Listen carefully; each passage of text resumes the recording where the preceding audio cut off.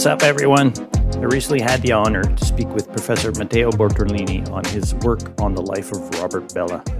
I can't begin to express how meaningful and excited I was for this one. Robert Bellah is one of my intellectual heroes in the field of sociology of religion, and he's had a tremendous impact on my thinking over the course of my studies, all the way up to today. That said, Matteo is currently a professor of sociology in the Department of Philosophy, Sociology, Education, and Applied Psychology at Padova University in northern Italy. His primary research interest is in the production of knowledge and social networks related to academic scholars, the history of the social and human sciences, political and critical theory, along with having very deep interest in the sociology of religion, as you will be hearing shortly. I hope you all enjoy our conversation, and like usual, make sure to check out the references and further reading material on my Medium page. Cheers.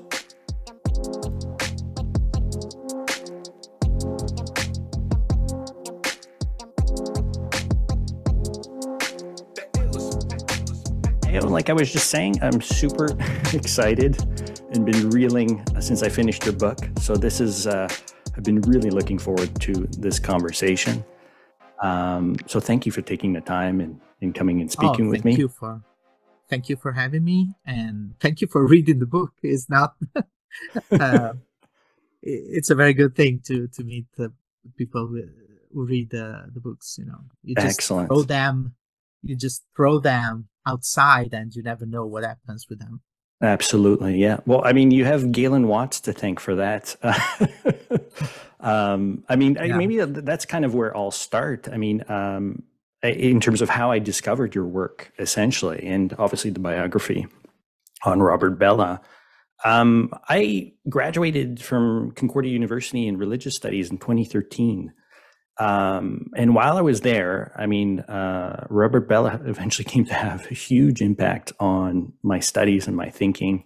Very much like Galen, I mean, I got exposed to his book. I didn't read Habits of the Heart, but I essentially read his Robert Bellah Reader that eventually came out. And that's where I dived into his work. And I'm forever grateful that I got exposed to his writing because I was having a really tough time trying to complete my degree in religious studies, to be honest with you.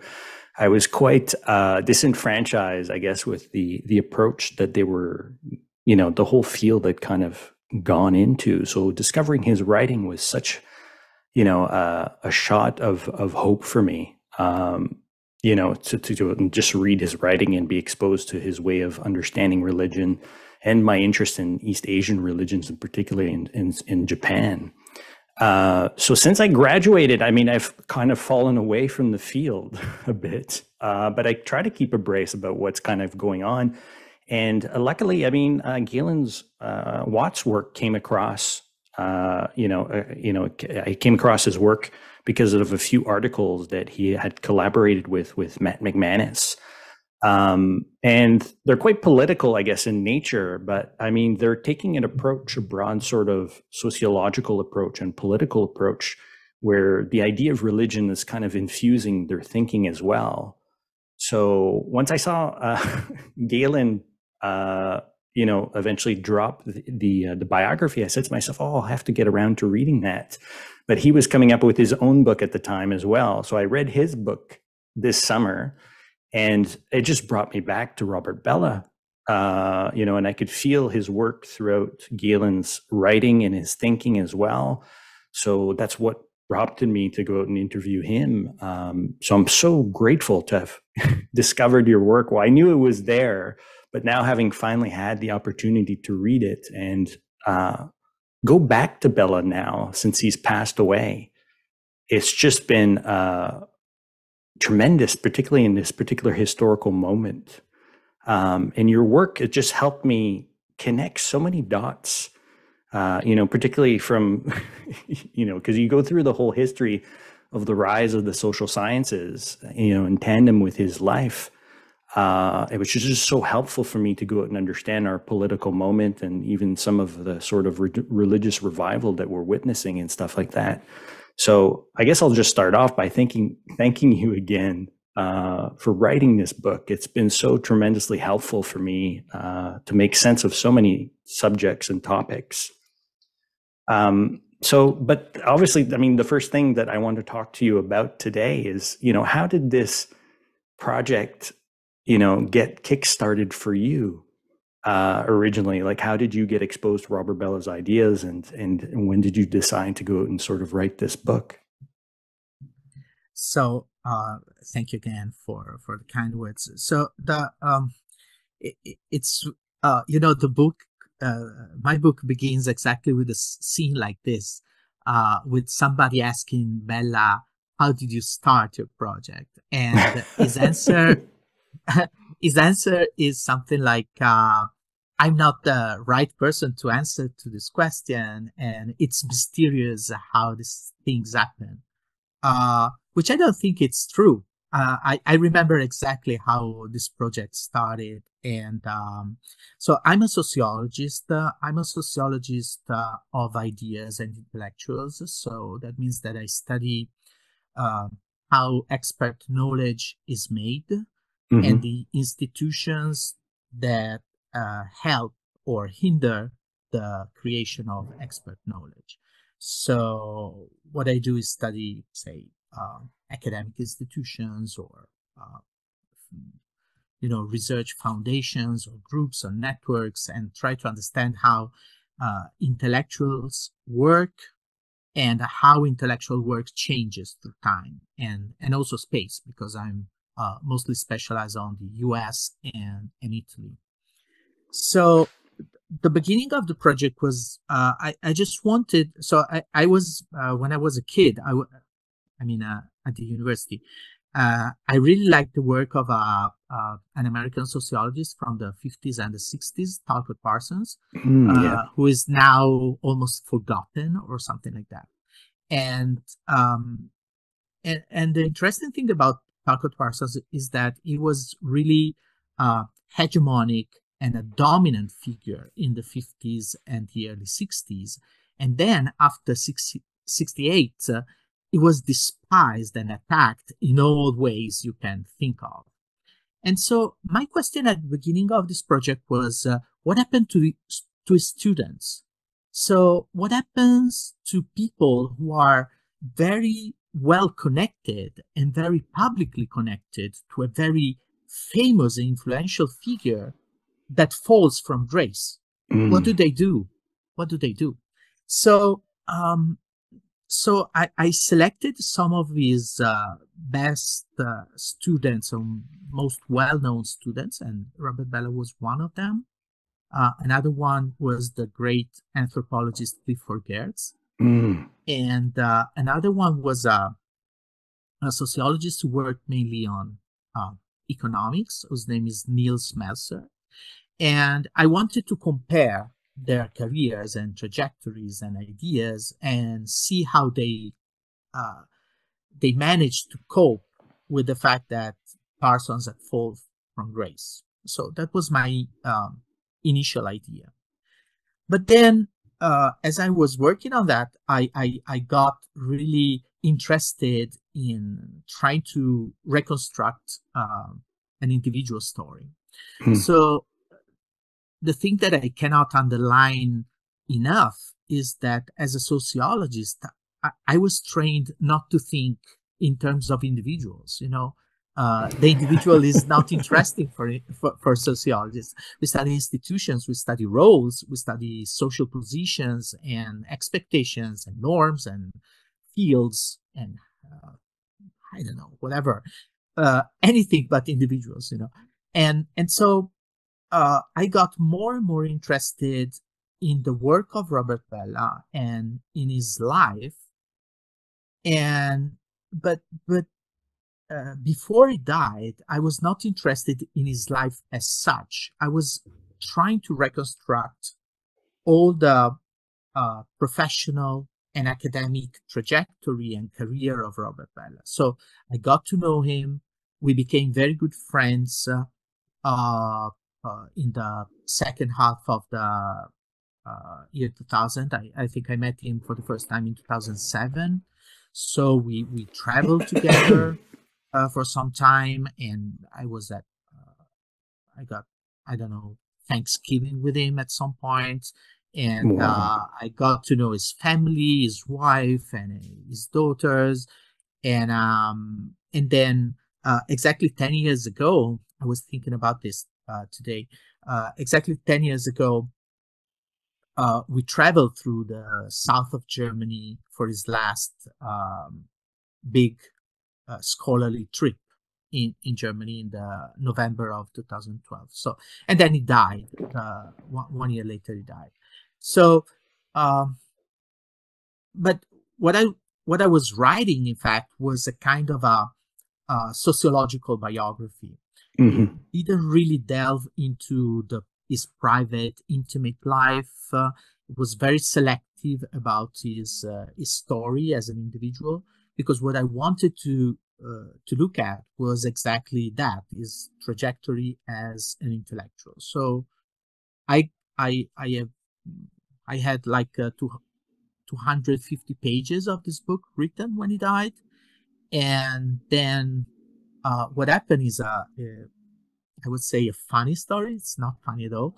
But so when he died, his daughters asked me if I wanted to go to Berkeley and have a look at the stuff that was there in the house, Yeah, yeah. because I had been there many times, but one of the daughters wanted to move in, and she wanted to sell the books and look at Decide the what to do with this papers, stuff. Yeah. yeah, and decide what to do. And she said, "Do you want to do that yourself, Matteo? Take any book you want, whatever, because I'm going to sell everything else." So went to Berkeley in December 2013 and started to do this work. And then at some point, I thought that there were a couple of people that I wanted to meet and I wanted to interview. But remember, at that point, the book was finished. Okay, so I met with a Jesuit father whose name Hmm. is John Coleman, and he was a friend of uh, of Robert Bellah. And I met with this guy, and then very casually in the conversation, the guy told me, and then it was also important that Bella was gay. You know that. Uh, and I didn't know. I mean, I Yeah. had been studying the guy for 6 or 7 years and didn't know that. So I pretended I knew. I said, "Oh Okay. yes, obviously, talk me about that and tell me about that." Uh, but then, so I lied to Christ, which is what you do all the time in Italy. But uh, so at that point, when the interview was over, I was in San Francisco, so I rushed back to Berkeley, and I uh, went to Bella's house on the Berkeley Hills, and Hmm. there was a whole box of personal diaries that I didn't really care about because I was writing another kind of book. Yeah. But then at that point, I really had to read the diaries. So I read like a pack of diaries. It took me all night. Okay. So uh, I just went to bed at 6 in the morning after reading all the diaries. And so you read the book and you know Yeah. about the story. And the story looks so great and so interesting that Hmm. at that point, I said, oh, maybe I don't want to write that kind of dull sociological theoretical Take. book. I want to write a story. And Wow. that's how, and so I took the 250 pages, throw them away, started again from scratch. Yeah. Wow. That's so interesting because, I mean, the other thing too is about Talcott Parsons. I mean, because his methodology is so, I mean, almost integral or almost holistic in terms of its approach. I mean, because, I mean, this is the other thing too that you speak about or touch upon is for agile subsystems and his approach that he takes to going out and studying, I mean, all phenomenon, really, right? So it's interesting to me that you're really taking, like his four subsystems very seriously in terms of how you went out and even studied Bellah as an individual. And to me, it's like, I mean, I think that's what the book is so riveting is that, I mean, it really fleshes out that sort of methodology that it's not just the cultural and the social institutions, but it's the individual actors within those particular systems as well, and their rich interior lives and subjectivity, which is, the basis of a lot of what Robert Bellah was doing or interested in terms of his interest in religion as well. So, because your career is really interesting as well here. I just want to lay this out because you wrote your first book in terms of Italian sociology. So you studied the whole history of the social sciences within the Italian context. So that's where you got exposed, obviously, to Tucker Parsons' approach. Essentially, if I understand correctly, that's when you really got interested in his work. Almost. So, because I studied with an Italian sociologist, here was my supervisor for my PhD and whatever. His name is Pierpaolo Donati, and is around 75 now. And he was a real fan of Talcott Parsons. Okay. Like a late fan of Talcott Parsons. And this guy Donati used a version of the four-function scheme as his main tool for doing sociology and sociological interpretation. So I got interested in Talcott Parsons when I was very young, and it was very strange because Parsons' writings are very difficult and nobody really cares about them in today's sociology. So it was very strange for me to start studying that stuff. And my first book, in fact, in Italian, was published in 2005, and it was what I call a theoretical fiction about Talcott Parsons. It was an entire book on Talcott Parsons. Oh. And it's called a theoretical fiction because it's like I will try to make sense of everything that Parsons wrote,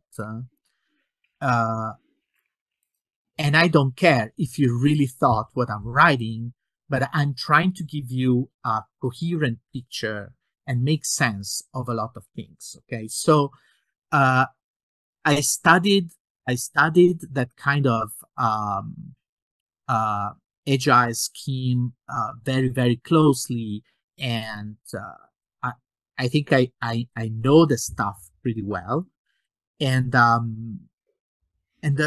the interesting thing about Parsons students was that most of them learned the stuff as a kind of a framework or a heuristics for studying everything. And even when they do not use the words or the concepts, or they don't explicitly talk about the scheme and talk about Parsons, you can really see their minds working with that template. You know what I mean? Totally. So, and Bellah was a guy that was so good at doing that. Another one was Clifford Geertz. Okay. Clifford Geertz.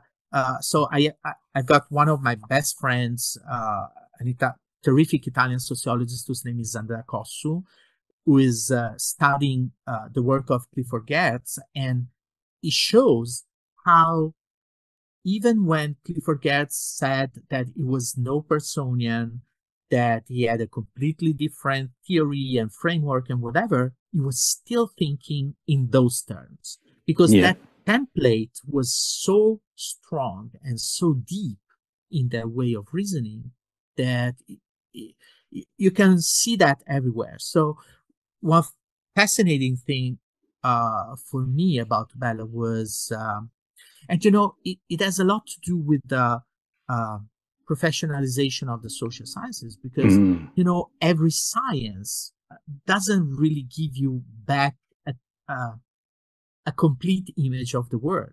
Models are simplifications, are ways to simplify reality in order to find explanations, right?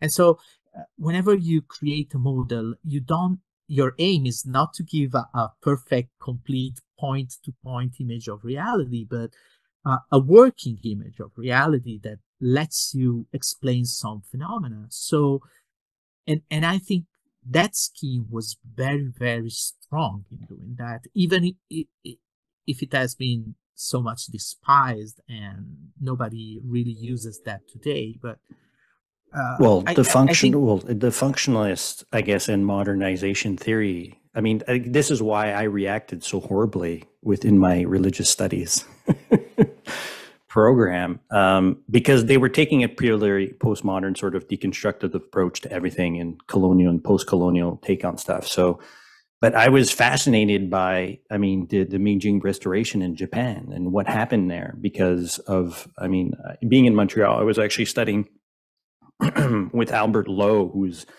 I mean, he's a religious convert to Zen and within the Philip Kapleau's line. So when I was studying with him and I went back to school, I got very interested. Well, you know, how did this get transmitted to America? So, so I got fascinated in this whole sort of period in the transformation of Zen and Buddhism in Japan and how it eventually got exported to the United States and stuff like that.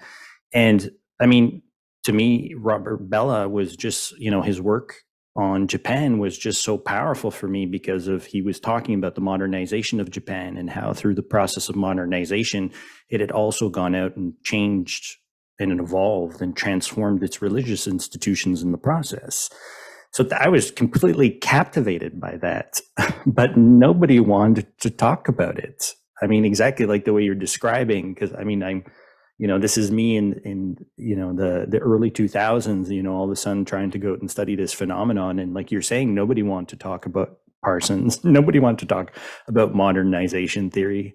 They always want to go out and take a sort of more sort of, well, exactly that, a postmodern sort of deconstructive approach and a fragmented approach to the study of religion, which I found so disenchanting. So to me, it's fascinating to hear all these dimensions come up through your work in this biography, because you lay out this history and such a juicy and, you know, unbelievable personal story of Robert Bellah's life. So the other thing too, I mean, that I really got captivated with Robert Bellah's work is obviously his work on the new religious consciousness. Well, that particular book that he wrote about. So I guess the sort of more progressive left wing version of religion, I guess, in the United States. So once I obviously discovered, you know, that he was experimenting with that whole counterculture in terms of his own identity and obviously his own sexuality, I find that so unbelievably riveting in terms of a story, right? That this was going on in the background that I did not know. So I really appreciate you connecting some of these stories there. So, but you wrote the anthem or the companion to Robert Bellah prior to writing this book. So, I mean, you'd been doing this work on Robert Bellah for a long time prior to even deciding to go and write the book. So, I mean, maybe you could tell me a bit about how that companion got put out first. How did you decide to write that first before doing the biography, or how did it land in your lap at that particular moment and stuff like that? How did that come about? so. You know, as I said, I had started working on the project long ago. I mean, I think uh, the first piece that I wrote was, I don't know, maybe 2010 or 2011. And so at some point I decided I wanted to do two parallel things, so to say. So on the one side, I was writing this biography, and the biography, I don't know what you think. Maybe you can tell me what you think, because that is of much interest to me. I wanted to write a book that anyone could read. So narrative inform, not too specialistic, not too many discussion on, you know, bizarre ideas or whatever, and no theory. Okay. And that was going to be the book. Okay. And then uh, on the other side, I decided I wanted to write a number of essays uh, that I mostly published on scientific journals and disciplinary journals. And each one of the essays is centered on some theoretical problem. So I had the more narrative book, and then the sociological stuff in the articles and the essays. Gotcha. So, and then I was asked to edit the Anthem Companion. It's part of a series of similar books on different sociologists, and and the funny thing was that But I that happened in, I guess, when Robert Bellah was still alive. So you no, no. Okay, was after he had passed away in terms of even that anthem. yeah, because the Anthem came out in 2019. I Yeah. remember that clearly because I was on sabbatical and I was writing the other book, Okay. and the book just arrived in Germany where I was living at the time, and Gotcha. I think they asked me to do that around 2017, so well after he was gone. Yeah. Um, and the interesting thing is that uh, it was part of a series of books, and the other subjects of other companions were, so very classic sociologists who really didn't need any legitimation or explanation, like Max Weber or Durkheim or Zimmel, this kind of people. And so when they asked me to do that and edit the book, I had perfectly in mind who were the people that I wanted in the book, because I knew the literature. I knew a lot of people that had been influenced by Bellah or knew about him, so I immediately knew who was going to be in the book. Okay, Gotcha. but then I thought about my introduction, and I said, I want to do something different. I want to do something that is not a celebration of the man, but or something to say, oh, this guy was very good and he deserves a book like this. Okay, and so I asked myself the question: why does Bellah deserve a book that is called a companion to his thought? Hmm. And so I tried to answer to that kind of question, which is a question of, how would you say, canonization, to be part of a pantheon of great thinkers. Okay, and because you told me you come from religious studies, Hmm. and the interesting thing is that Bellah is much more famous in religious studies than he is in Yeah. sociology, Yeah. because American sociology, and especially American sociology of religion, is very, very far from what he was trying to do in so many ways. I Hmm. mean, American sociology of religion tends to be very positivistic and quantitative, and they have this kind of obsession for uh, being scientific and look scientific, because they really are worried to, uh, how can I say that, they don't want to be looked at as religious people, but as scientists studying religion. Or scholars or intellectuals or public. And so Yeah. a guy like Bellah was very, very proud of being religious and a scholar and of mixing everything. And for example, Galen Watts had this great article on a journal that's called Civic Sociology about sociology as public philosophy. Okay, Hmm. this idea that as a intellectual and a sociologist, you can intervene in political moral matters, and you can say something about that, instead of uh, the metaphor uh, goes like having two different hats: the Hmm. hat as a public intellectual and a hat as a scientist. Okay, and Robert Bellah was he used to say, I only have one hat, and Hmm. that's me. Okay, and so it was much more famous in religious studies, where this going back and forth science and theory and historical work and more Philosophy of normative, religion, almost. yeah, philosophy and more normative uh, considerations and things is more normal, so to say. Okay, so uh, and just to close the point, my answer was that what really makes Robert Bellah stand out as an intellectual is this commitment that he had to thinking through problems and living through scientific and philosophical problems. It was like 100% intellectual and 100% uh, individual, so to say. It was there was no distinction between his life and his work and his thinking and his being always completely committed to what he was thinking and to what he was writing.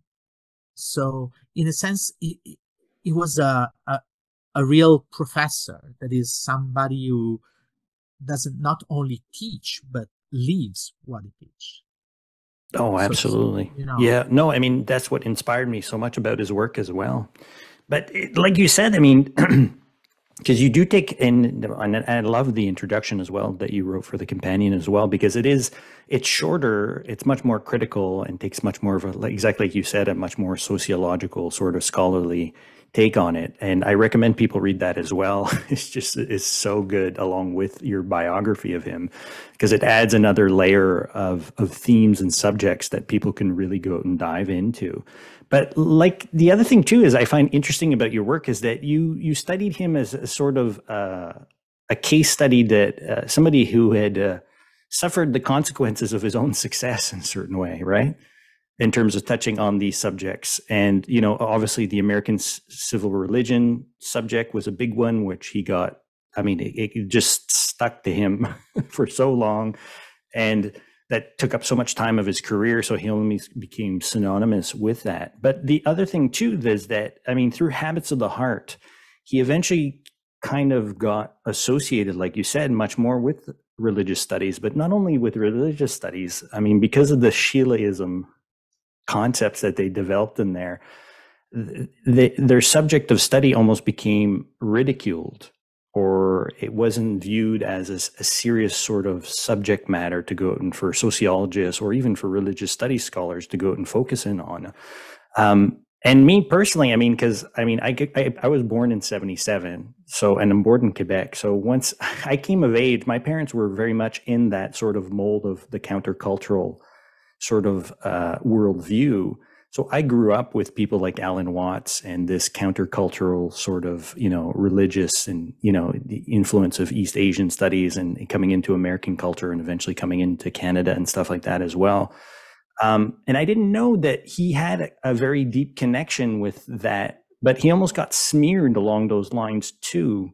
Because you mentioned Mike Murphy in the book and his connection to the Esalen Institute and the Human Potential Movement. So I was wondering if you could talk a bit about that, because you focus a lot more, I guess, on the civil religion aspect in terms of how he got stuck in that, but he also got smeared along those lines as well, right? In terms of not being really as serious a scholar because of his association with the more sort of left-leaning progressive religious worldview, I guess you could say, in the United States. So I was curious how you touched upon that, and if you could tell me a bit more about Mike Murphy, I don't know, and his connection to the Esalen Institute. I'm dying to know if there was some deep roots there in terms of his correspondences and stuff. Yeah. So the first thing that I want to say in answer to this question is think of an academic career just like Bellah's. So he finished his doctorate in 1955, Yeah. and he died in 2013. So it was almost 60 years. And the idea is, how many times do you change your mind in 60 years? You know, and in Bella's case, it was, I would say, at least 4 times. But I Okay. mean, no changed a bit of his mind. He changed his mind big time. Okay, Okay. so and one of the things that I wanted to give the reader of the biography is how different were the different periods, Mm. because the Bellah's interest in the counterculture has been almost forgotten today. I mean, he's famous for civil religion, he's famous for habits of the heart. He enjoyed some late life fame for his book on religion and the evolution. But those years, and they are like 10, 12 years around the end of the 60s and the 70s, when he was really, really into the counterculture, Hmm. had been completely forgotten. And I think he wanted them to be forgotten because, Okay. yeah, they really didn't fit. Okay, they Okay. really didn't fit with the image that he had as a public intellectual. Because as a public intellectual, he was like the very critical religionist, sometimes called a communitarian, which I think he was not in any Okay. way. It was on the left. It was very socialist as far as economic policies go. Hmm. Uh, he was apparently conservative on things like marriage or whatever, but it was for marriage for everybody, for example. Yeah. It was for gay marriage and whatever. And so uh, there was a part of his life uh, in the late 60s and until the mid 70s, and then the 5 crazy years of experimentation at the end of the 70s and the beginning of the 80s before uh, Habits of the Heart was published. In those years, he was very, very into the counterculture, and he tried to put together all the pieces because uh, all the stuff that you were talking about, Alan Watts and whatever, he knew the stuff very well, Hmm. but he wanted to give all this stuff a more, let's say, academic, scientific, legitimate form, so to say. Okay. Okay, so it was struggling. It would take, say, Norman Brown's work, which is completely crazy. I don't know if you ever read that. I haven't, Norman, but I want to read it now that you put it in the book. you should, you should. So you take Norman Brown's Love's Body, Yeah. such a great book. It's completely crazy. You don't understand what you read all the time. Okay, but then it's the classic kind of book that makes your mind think and opens so many avenues for thinking and feeling and experience. And and what the book tells you, Eric, is completely different from what the book tells to me, Okay. so it's such good stuff. And Bella was 40 at the time. He Oh, was born okay. in 1927, so he got to Berkeley in 1967, exactly Hmm. during the Summer of Love. But he was 40, he was not 25 or 22. Okay. And he already had 4 daughters. So, and he was a professor at university.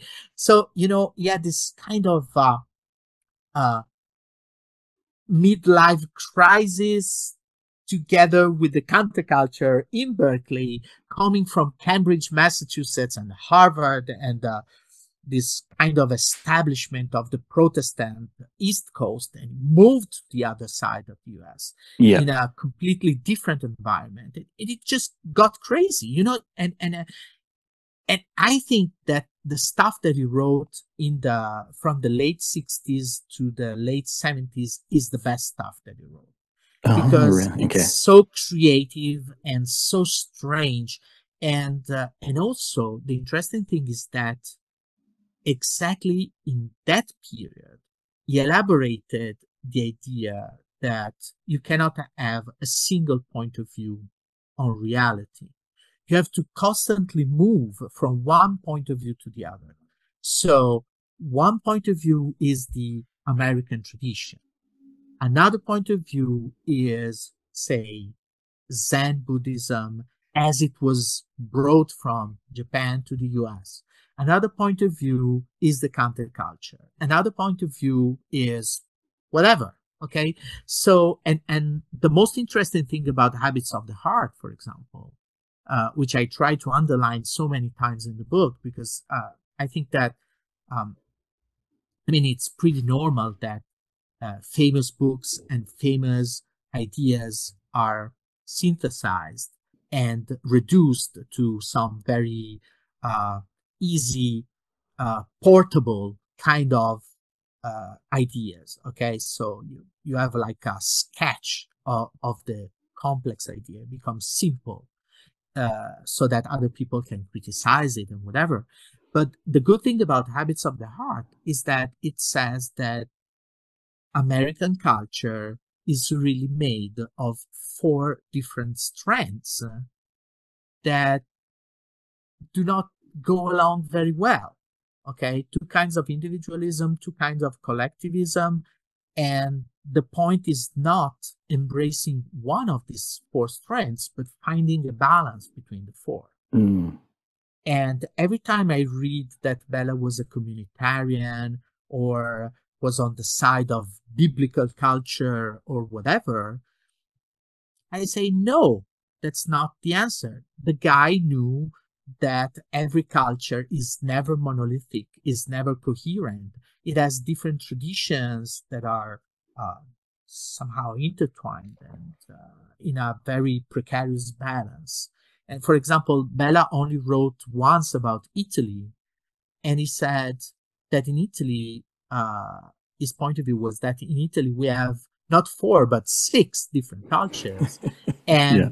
that you have to strike a balance between them. And for example, in the last few months, it was very clear that he was right. For example. Yeah. No, I So mean, and again, I mean, it kind of goes back as well to Parsons' kind of four subsystem type approach that he was taking all the time, because he did.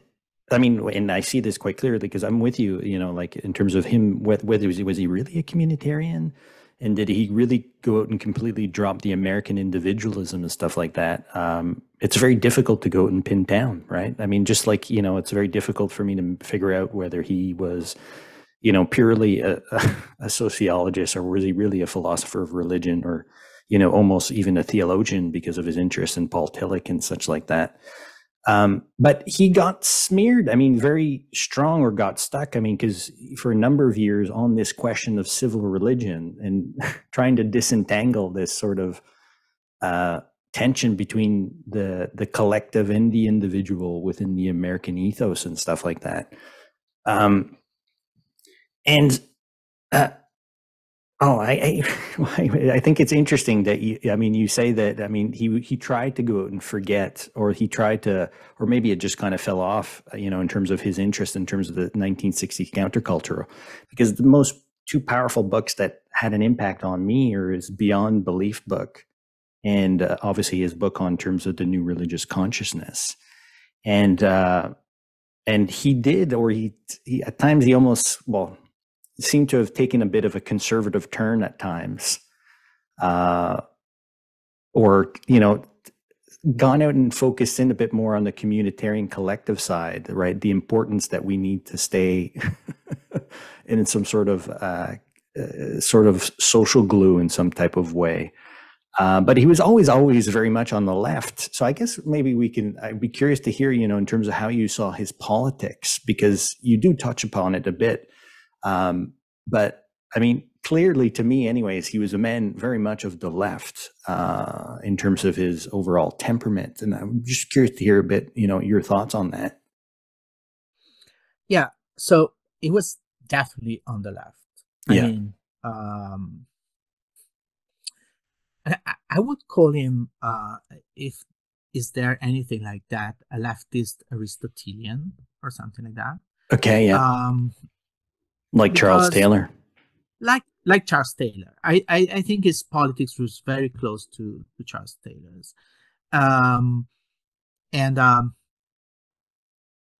So the answer is very complex because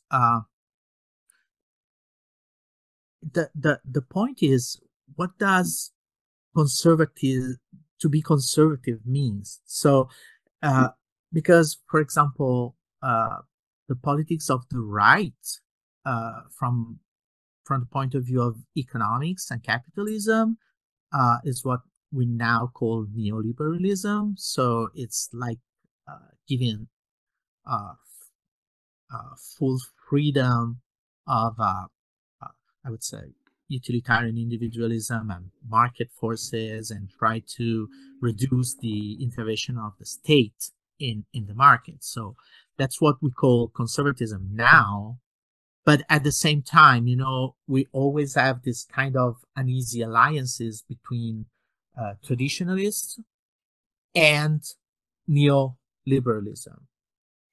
People who are who try to give or enforce some kind of a traditional morality, and I mean, it's not really traditional. It's the idea of traditional morality that we have now in 2022. Okay. And the same is true for Italy, for example. The new government that we have is partially very conservative Catholics and conservative traditionalists from a moral point of view, and hyper neoliberal, like market crazy people. Okay. And they put together this. On the other side, on the left, you have exactly the same point, but flip. You have people who want to regulate the economy, but have most individual freedom in immorality. Okay. And so you have two strange coalitions. Okay. And where did Bellah would locate himself? Nowhere in between these two coalitions, because it would go for state regulation of the market and very strong state intervention, very strong welfare state, as something that the US never had in their history, more closer to Europe or Canada or something like that.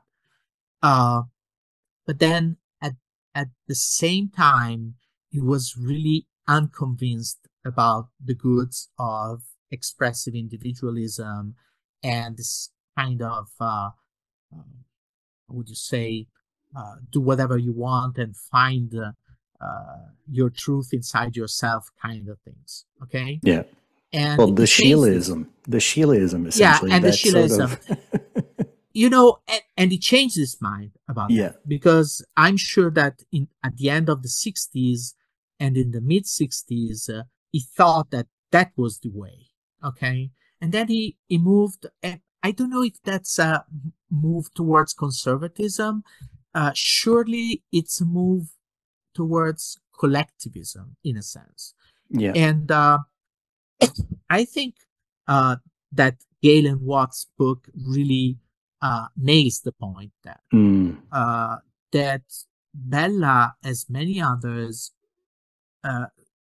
maybe took too much at face value what is expressive individualists, or what Galen calls the romantic kind of liberals, say about themselves. Yeah. He didn't really see the culture that was there. He only saw the self-interpretation of these people as individuals without roots, without strong communities and whatever. And he didn't really see that there was something there. So, and I would agree. I mean, I was born in 1971 in Italy, which is not as diverse as Canada or the US, but I would say the postmodern, expressivist, romantic, whatever individualism is also my way of thinking about myself and thinking about what is a good life. So, and I remember when he was alive, we had discussions about that, because I said, there's much more in that culture than what you see in that culture. But he never bought that. He never Yeah. wrote that.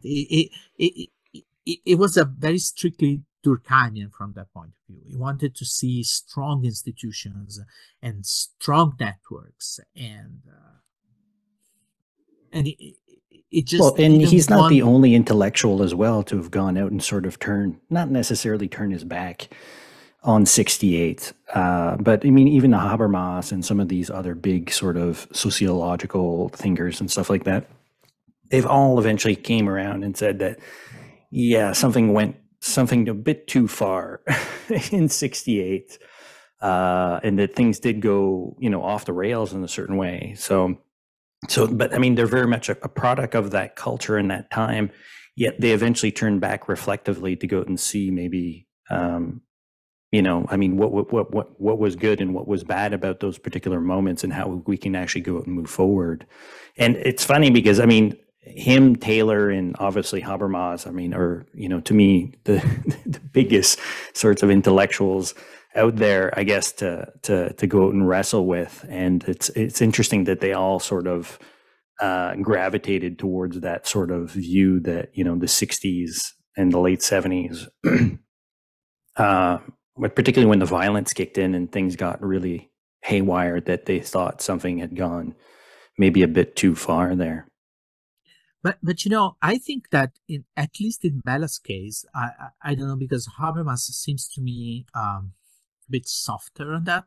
But at least in Bellah's case, I think this kind of personal backlash, or whatever you want to call it, was really motivated because he really, really was worried about capitalism and the kind of post-industrial neoliberal capitalism that we have.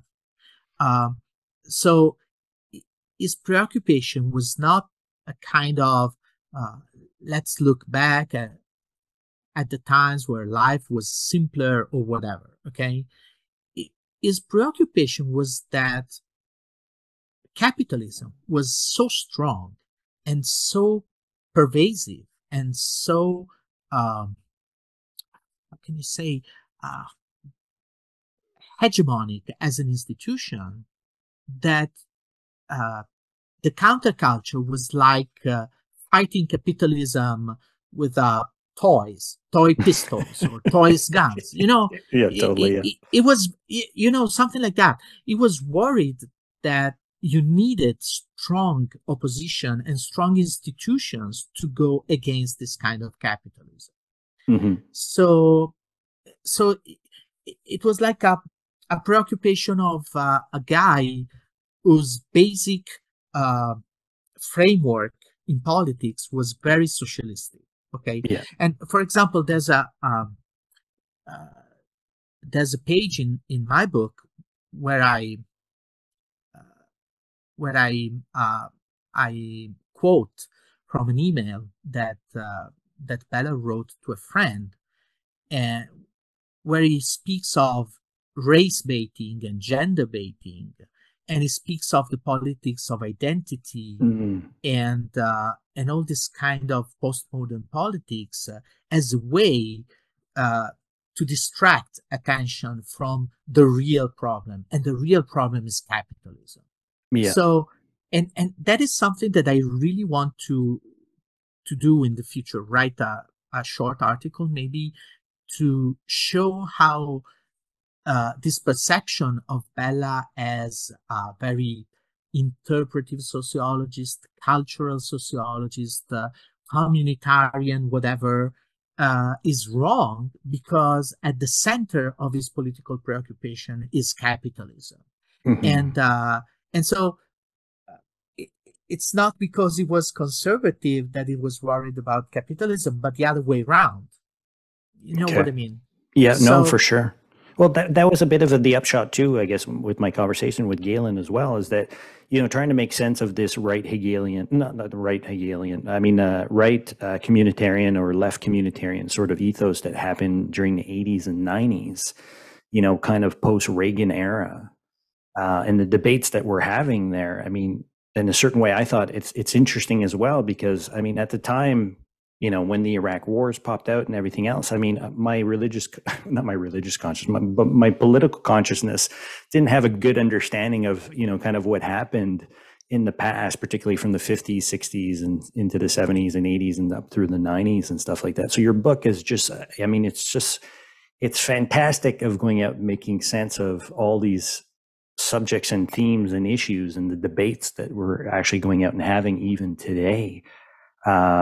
Which, a few articles that we actually shared on Twitter and stuff like that, where Bellah is actually resurfacing, right, to try and go out and make sense of this through either civil religion or some of his other writing, and what is the role of religion in all this. So it's really interesting to see this happening now. So I'm happy to hear that you got maybe another article in the pipeline to go and flesh that out a bit more. So I guess my other question too is, because I mean, you're much more of a sociologist. So I mean, what's your take on religion, though? I mean, because you're quite quiet. I mean, that's not your formal sort of training. I mean, you're much more trained as a sociologist. So when you read Bellah and his interest in religion, I'm kind of curious to hear kind of your own personal opinion on some of that, especially since you're Italian as well. You're a completely different part of the world. You're not in America or North America. So I'm sure you have some pretty interesting thoughts about, his relationship to religion and how you view that as well. I'd be curious to hear just a few thoughts on that too. Well, I'm thinking about this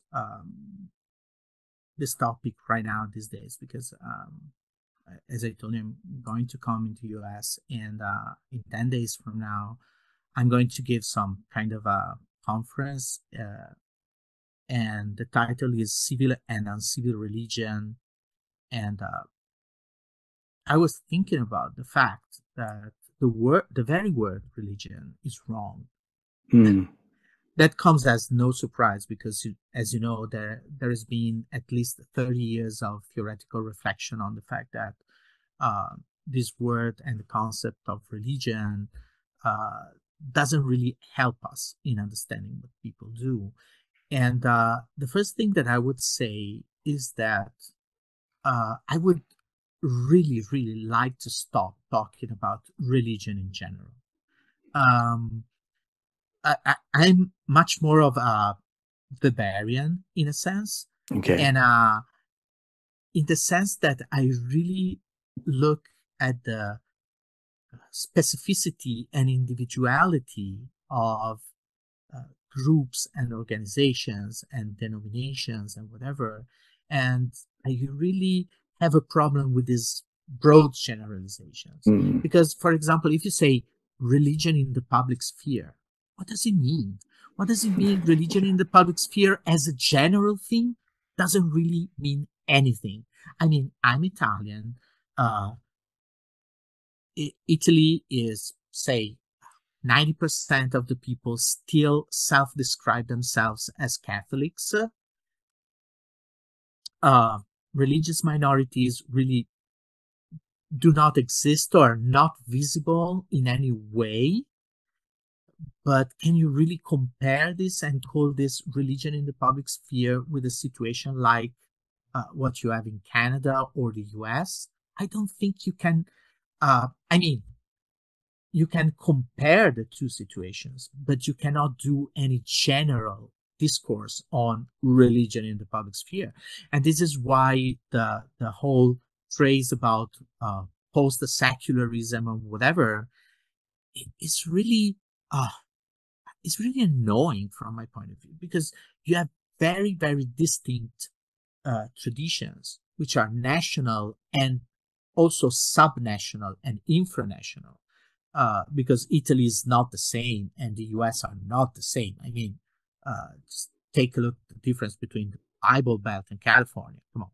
And so the first thing that I would say, I would really, really try not to talk about religion and, say, politics or the public sphere in general in any way. And our experience here, for example, in Italy is very interesting. There was, I'll tell you a very little story. Once I was like chairing some kind of a public meeting about the Vatican, the Italian church, and Italian politics. Okay. Mm. And I was a kind of a MC for the night. And then we had a very famous political scientist and a very famous Catholic priest talking. And then at some point, I open a question and answer part of the night. And then a guy says something like, I was a Catholic once, but since the Catholic Church has become so conservative and so aggressive in the public sphere, I had no other choice, and I am not a believer anymore. And then I had this microphone in my hand, and I said, "Can I ask you a question? Why didn't you just switch churches and become Protestant or Methodist or whatever?" Yeah. All the people in the room went something like, "Ooh." Because in Italy, you cannot think about that, right? And after the meeting was over, the organizer of the meeting came to me and said, "You're not going to make fun of the people anymore. You won't share anything again in my place because you're making fun of the people." I Oh, said, wow. "What does it mean?" I was just asking why these people say they stopped to be believers instead of finding another church. This is something very normal in Yeah. other places and in other countries, But Mm-hmm. everyone in that room in Bologna, Italy, and Bologna is the place where I live, is the most leftist place in Italy, okay? Okay. Yeah. Nobody was even thinking about that. Wow. That looked like I was making fun of the people. So you understand what I mean? You cannot really speak in general about these matters because traditions are so different.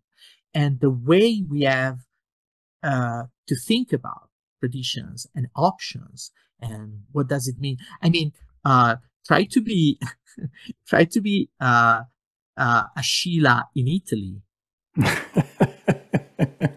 Explaining that to your Catholic in-laws? Yeah, good. Best of luck. Come on. No, So, obviously, I could only imagine. No, I mean, I'm from Quebec as well, so I mean, I'm Catholic by origin, but I mean, in terms of French secularism, is so unbelievably oppressive, and it's problematic for a lot of people. I mean, and most of my Anglophone friends and people like that are much more progressive. I mean, it eventually turns into this sort of question of spirituality. It's no longer a question of religion. But and some of the differences as well, I think, in terms of, on the left and on the right, and how we talk about religion or spirituality is a hugely contested sort of issue. And I hear you on the secular question, right? I mean, how does religion or spirituality now all of a sudden go out and fit into the public sphere, and what kind of an impact it has on politics is very difficult to go out and talk about. And it's almost impossible for people to go out and completely separate these, and fragment their lives out in a certain way around some of these subjects as well, which makes it even more contentious. So, I mean, that to me is really an interesting question too, because I mean, the political climate now too, I mean, just to speak a bit more about the political climate a bit more, I mean, because this idea of the new right, or the new sort of Christian nationalism that's kind of spreading across some parts of Europe, and obviously in some parts of North America, and even now in Canada and stuff like that, is very different than, I think if Bellah was alive, in terms of how he would go and be talking about Christianity within the West, from a sort of left-wing perspective. And those voices are not as strong right now without obviously Bellah being there. I mean, Charles Taylor is also aging quite significantly in terms of, kind of flagging out that side of the, of the political spectrum. And I mean, speaking of Habermas as a sort of intellectual, I mean, he was, kind of talking or trying to push this sort of post-secular worldview, whatever that means. And that seems to have died or fallen on some pretty hard times these days. So, but obviously you are thinking quite a bit about this as well as you're witnessing everything around right now in terms of the political climate. So what do you think Bellah would be thinking about our historical moment now politically? Or how would he be reacting, you think? So, in a sense, when he was alive, it tended to downplay the, let's say, evangelical white nationalist stuff and everything.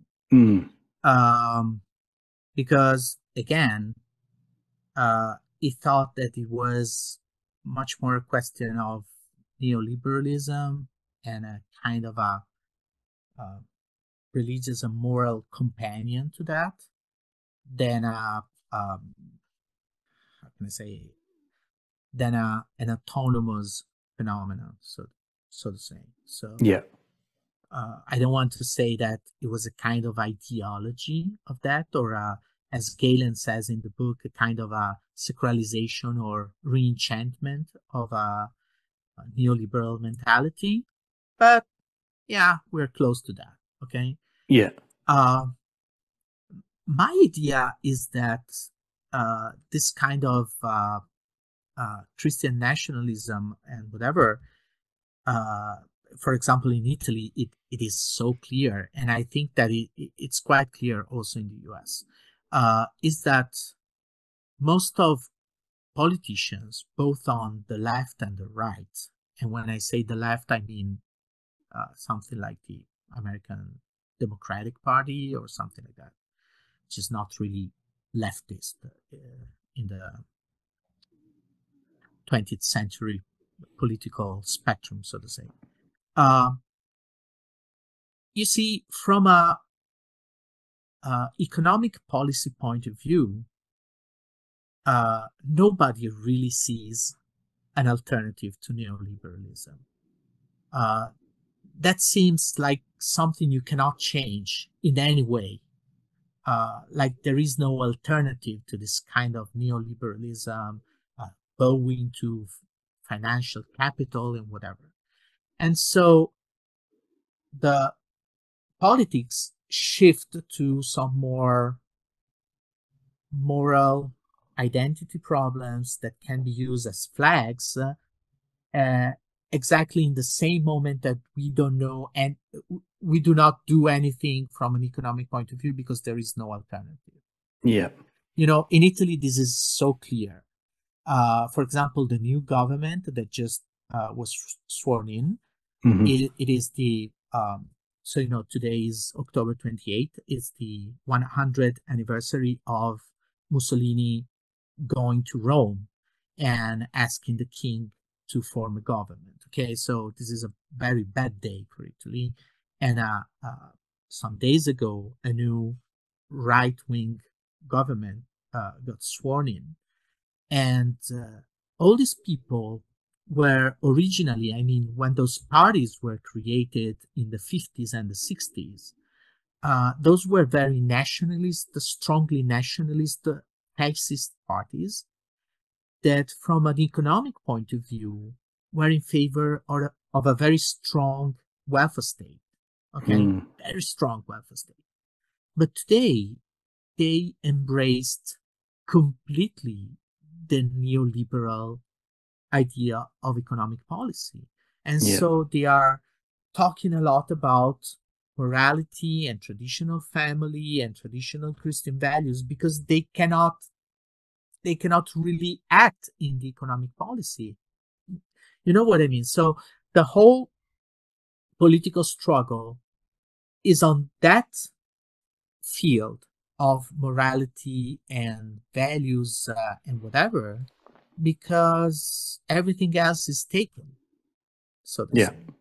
And Well, and again, I mean, back to Talcott Parsons in terms of his four kind of subsystems and stuff like that. I mean, the cultural versus the institutional socioeconomic realm, right? I mean, the more public sphere rather than the internal cultural. And I'm with you on that because the new right or whatever we want to go out and call it, I mean, they're all fixated on this idea of identity and culture.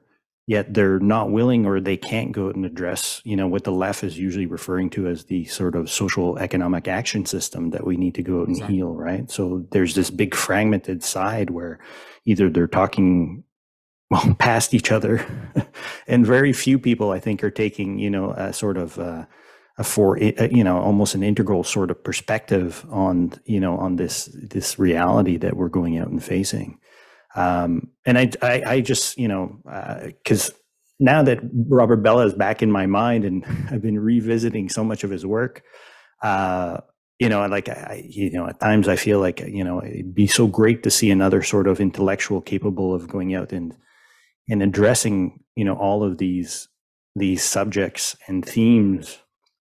I mean, so beautifully in his work, right? I mean, he was able to go out and take all these perspectives into account and stuff like that, in terms of how he wrote and how he spoke and how he was in public and stuff like that. So, yeah, no, I mean, thank you for thinking or clarifying, I think, how you think he would be reacting. He would be much more focused on the economic dimension, you think, at this point, rather than just the cultural and identitarian sort of questions that the right is raising. So I guess the other thing too that I'd love to go and finish up on is, because since we talked a bit about, I mean, the articles as well, I'll make sure that I post these in the description, because these articles that were written for the Civic Sociology journal, I mean, they're fantastic articles to go and read, in tandem with your book, but also going out and touching upon a lot of the subjects that we're going out and talking about. And I mean, we really did go out and touch quite a bit, I guess, in terms of his work, in terms of particularly Chad Goldsberg's article, in terms of Robert Bellah and the legacy in time of trial, because we are really facing a big, trial moment in our history. So revisiting Bellah right now is a great way, I think, to go out and try and make sense of things. So I'll put that in there, but I'd like to end maybe on his ideas around evolution and religion.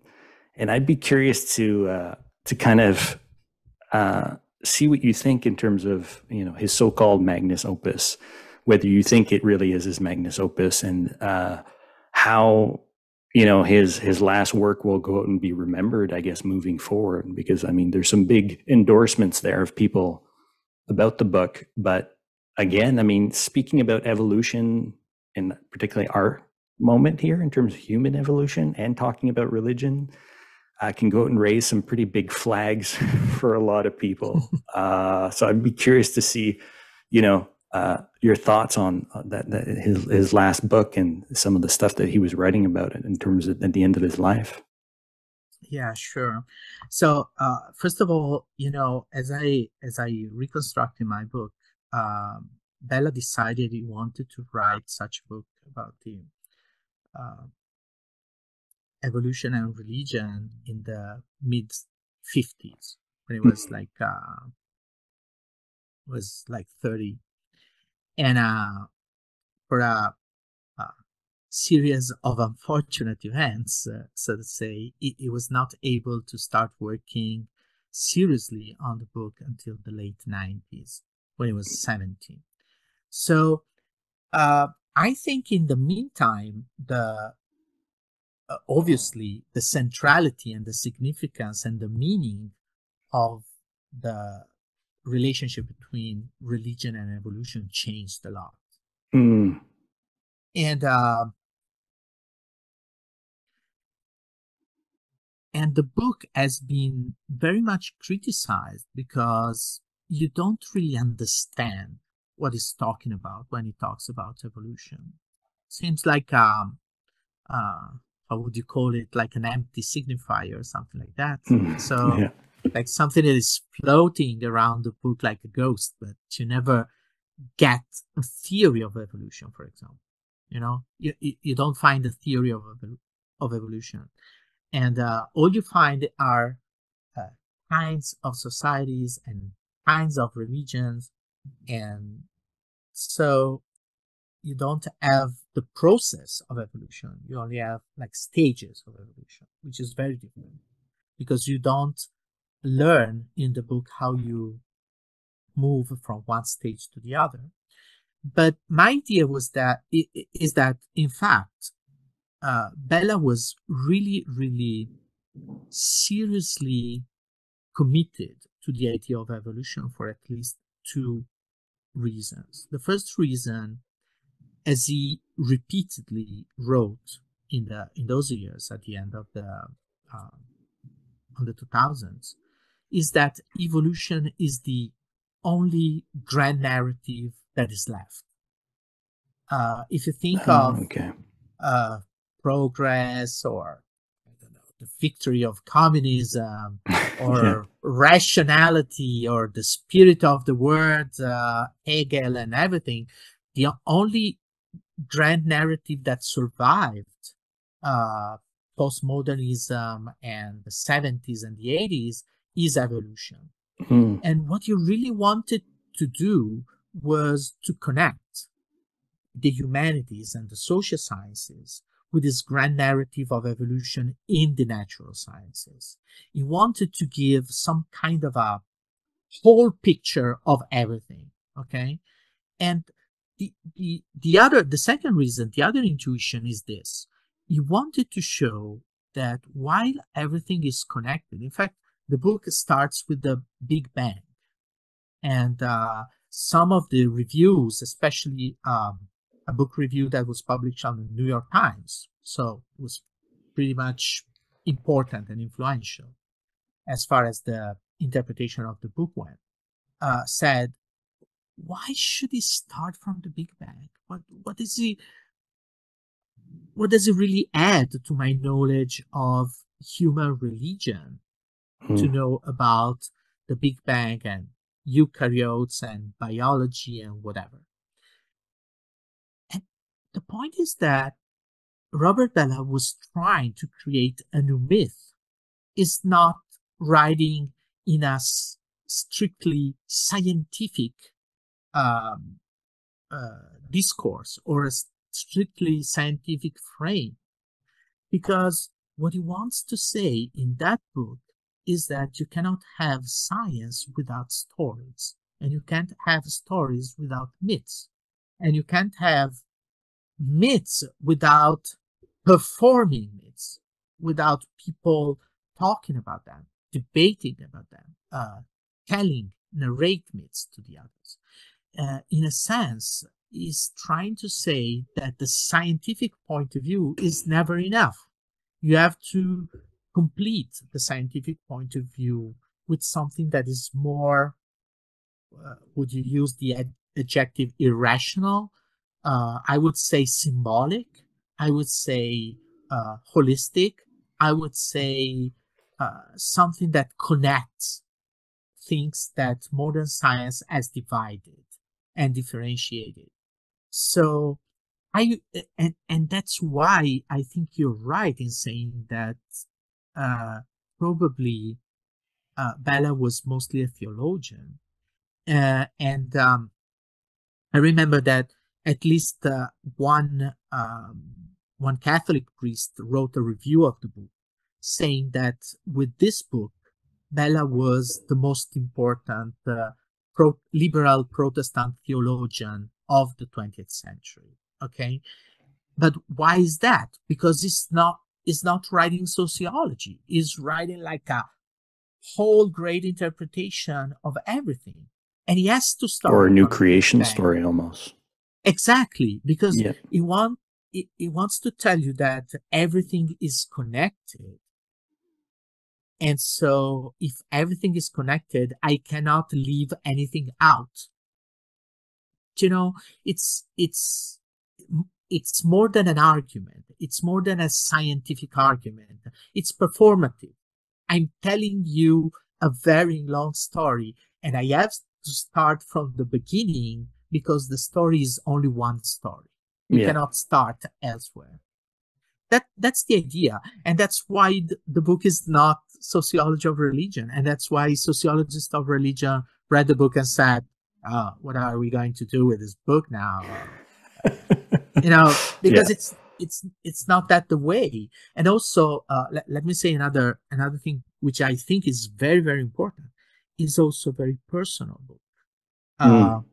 as I show in my book, Bellah's Religion in Human Evolution is full of moments where he speaks in the first person.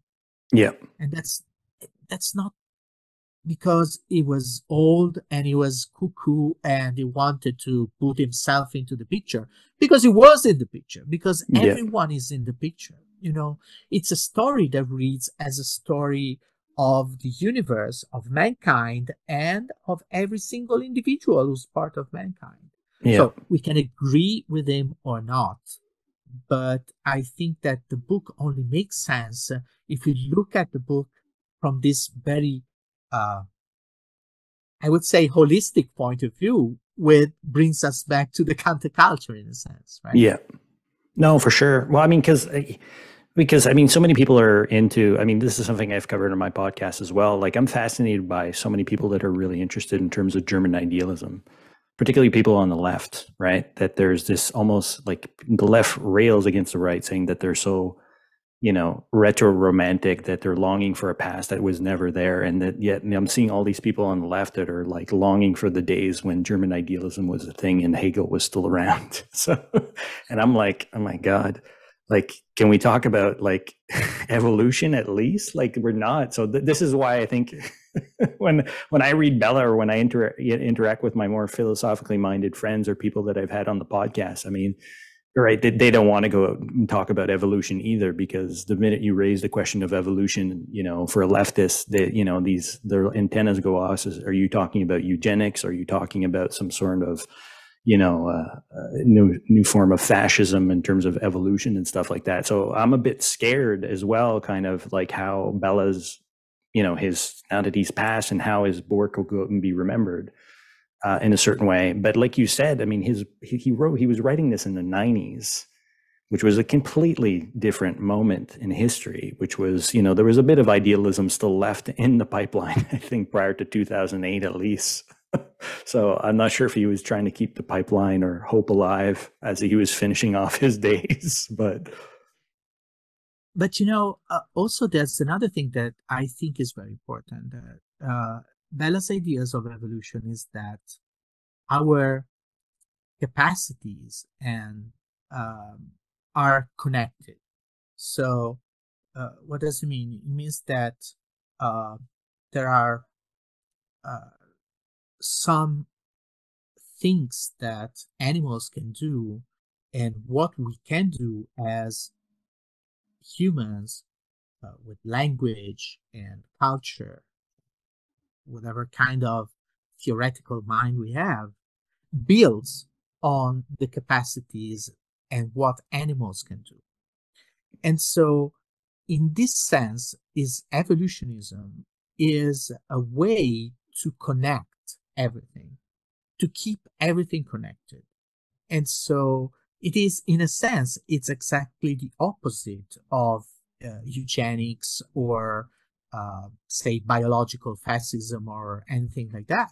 It's a way to say that everything is much more connected than it seems, and that we don't have the right to dispose of everything or use everything. Or, uh, for example, the last thing that he was writing when he died, he was trying to write a book on modernity, and that was so much on the side of the how do you say, ecological politics? How do you say that in English? yeah, much more an environmental perspective Yeah, on yeah. modernity. Yeah. So, yeah, exactly. So deeply, uh, this kind of deep environmentalism, because that was really his fear. And in the last pages that he wrote before dying, he had this idea of neoliberal capitalism destroying the environment and destroying the planet and everything on it.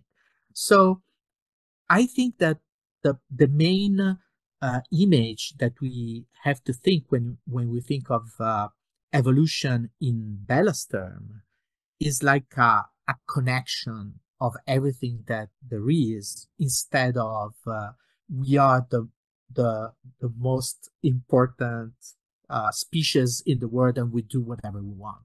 You know?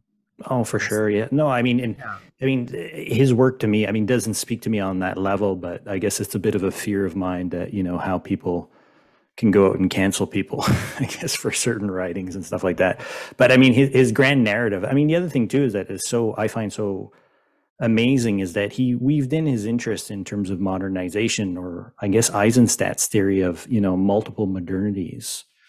So I would have loved to him to go out and write his book on modernity, because I think it would have been such an interesting continuation of his writing on the axial age and civilizations and stuff like that. And even I would have loved, oh, maybe I could even ask you this, is that, I mean, because obviously Huntington wrote The Clash of Civilizations, and he's talking about civilizations as well and multiple modernities.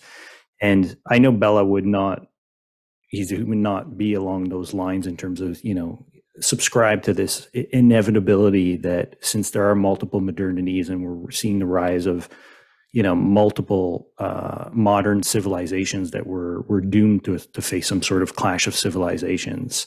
But I guess I'd be curious to hear kind of your thoughts on that too. Because I mean, I'm a big fan of Fred Dalamar as well, where he talks about the dialogue of civilizations rather than the clash of civilizations. And his work is so, I mean, uh, hopeful, and I mean, unbelievable scholar as well for me. I would have loved to see him in conversation with Fred, Dalamar, or even Habermas towards, as these men are aging, to go and talk about some of these works that they're trying to finish at the end of their lives. Uh, but yeah, I'd be curious to hear your thoughts on that in terms of multiple modernities and civilizations, and where you thought where he was So going with his book on evolution along those lines. yeah, sure. In his work on Japan, already in the 50s, uh, Bella compared Japan with continental Europe, the US, and China, Yeah. and said that these four regions, so to say, had developed different modernities. So he was on the concept, even without the word multiple modernities, since the 50s, and since the very beginning of his reflection on these matters. So it was surely um, on that side, but his work in the 90s and the 2000s was exactly meant to go against Huntington and Clash of Civilizations. And that was because Bella was continued to be really, really convinced that one point of view is never enough. Do you remember I told you some time ago that he developed this idea of multiple point of view? Yeah. So uh, one of the reasons he wrote about the actual age and about different modernities was that he thought that no tradition is enough, because other tradition, and this is more than a dialogue, okay? It's the idea that he used to say, what a Confucian knows is something that myself as a Christian don't really know, or I don't really understand. So uh, his experience or her experience is so important to me because lets me see the world from another point of view. And that is Yeah. true for a Muslim, that is true for an atheist, that is true for anyone else. Okay. And so the Bella's idea was that you should move from one point of view to the other continuously. You can never be still. You can never stop inside your own shoes. Because if you do that, you only have one point of view about reality, and that is wrong because there's so much you cannot see. So much you cannot see from a cognitive point of view, but also from a moral point of view, and also from a symbolic point of view. Yeah. Uh, when you and that's the main answer that Bella would give to people like Huntington, and and it's very close to Habermas and Taylor's, I think, but it's more radical. Yeah. It's more radical because you really thought, and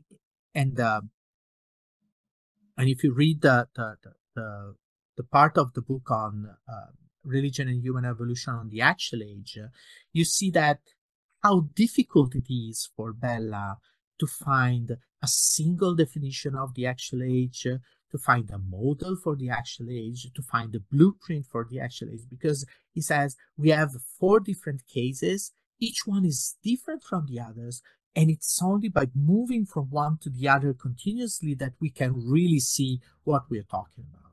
Yeah. So, and that again, and I'm very obsessed with that.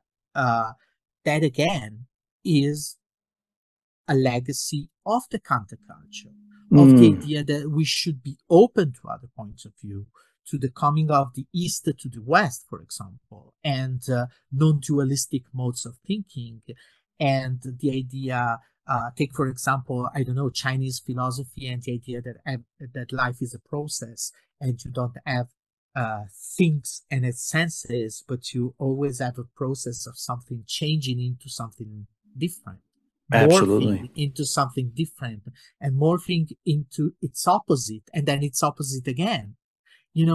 That's the idea. You should always move. You can never stay still in your shoes. And that's, I think, from a moral point of view, and even more than a moral, I would say a practical attitude to live your life. That is maybe the most important thing that Bellah said. Well, I mean, and I find that so inspiring as well. I mean, even more, I mean, it's almost an updated evolutionary and Hegelian sort of view of humanity, right?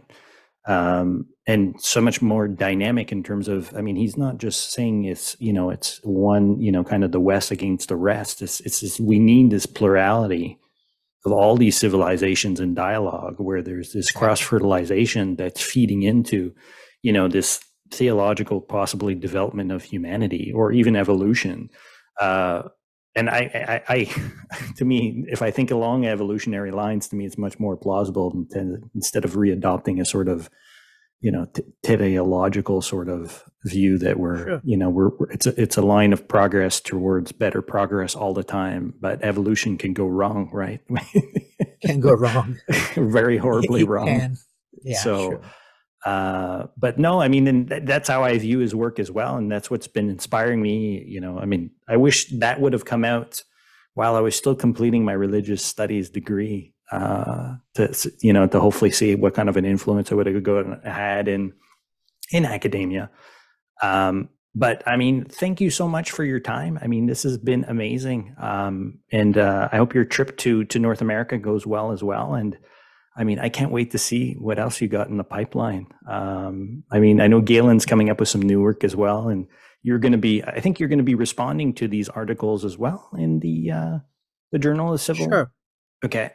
So, I mean, I look forward to seeing all of that as well. And thank you so much for your work. I mean, to me, it's inspiring and it's hopeful and it's keeping Robert Bellah alive and in my neck of the woods. So, and he's just a huge inspiration for me. So,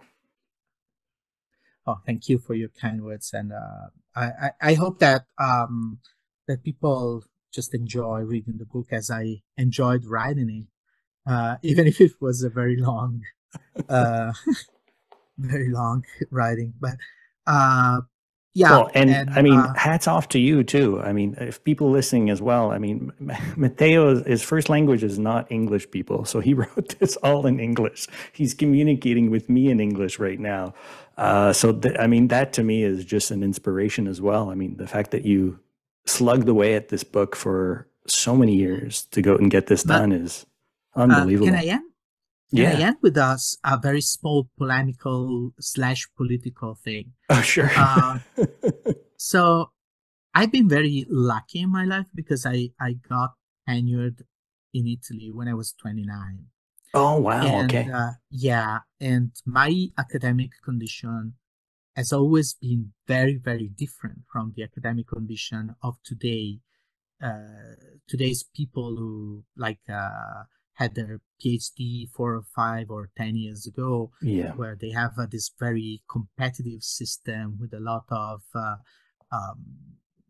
agent work that never gets into tenure and everything. And I would like to say that I would have never been able to write such a book from Italy in English and get this kind of contract with a major academic publisher and whatever, if I had to endure the conditions of academic work today.